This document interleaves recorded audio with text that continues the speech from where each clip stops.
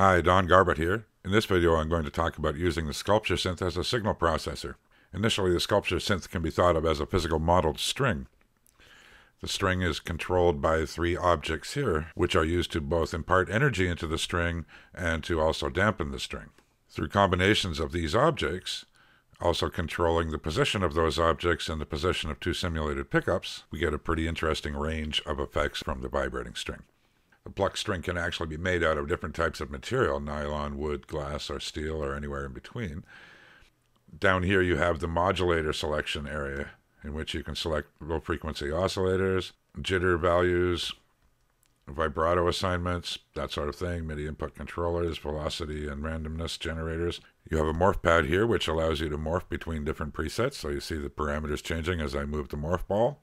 Over here you've got a couple of envelope generators, which can be multi-segmented and time syncable.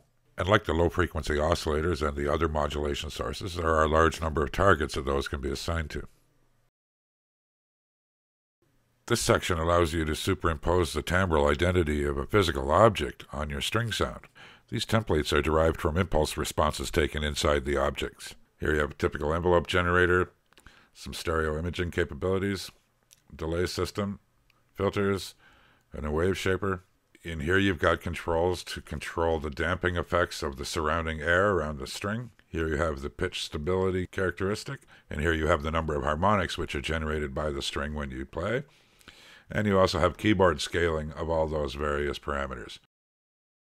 Here's a short MIDI track to demonstrate some of the sounds of the sculpture synth. In this piece I've got a low-frequency oscillator modulating pickup A's position with a sine wave that rolls back and forth every 2 bars. And I'm also using that low-frequency oscillator to modulate the position of object 3, which is the damper. Modulating the damper means moving its position up and down the string. I'm using LFO2 in a sample and hold mode to produce random values every 16th note to control the strength of the damping effect. And that randomness of the strength value causes some notes to sound like harmonics and others to sound like open strings. I'm also using that low frequency oscillator to randomly change the position of the pick.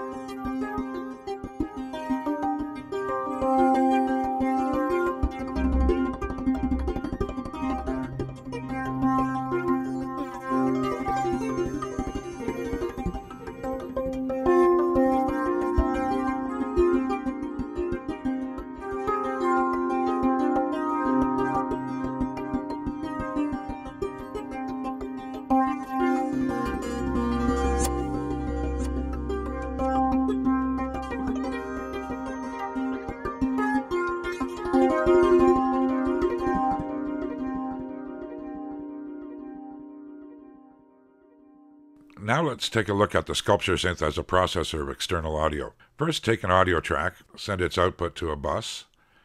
I usually set it to pre-fader so that its level is not dependent on the fader level here. Set the bus signal to no output so that we don't hear the audio coming through the bus. Go back to the sculpture synth and choose bus 1 as the sidechain input. Now that bus 1 signal becomes available at object number 2, external input. Now that you've established the input audio, you'll also need MIDI note events which tune the string. The audio will energize the string, but the tuning of the string will be controlled from the MIDI keyboard. This fader here is a low-pass filter, and I usually set it to maximum so that we get maximal brightness in the input signal. Also, I've set up a low-frequency oscillator to modulate the position of the pickups to give us a little bit of a stereo imaging effect. What I'm going to do is play with the media loss fader here and have a listen to this example. By carefully combining the fundamental principles of quantum mechanics and general relativity, physicists are led to the theory of quantum gravity.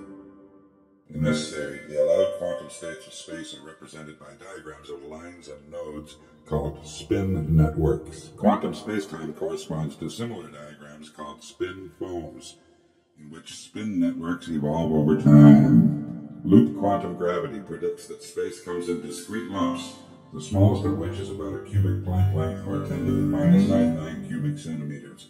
Time proceeds in discrete ticks of about a Planck time, or 10 to the minus 43 seconds. So as you can hear, the string acts like a resonator, where the pitch is controlled from the keyboard, but the energizing of the string comes from the external audio. Here's another example of how the sculpture synth can act as a resonator for external audio. In this case, I'm just going to send in a drum rhythm.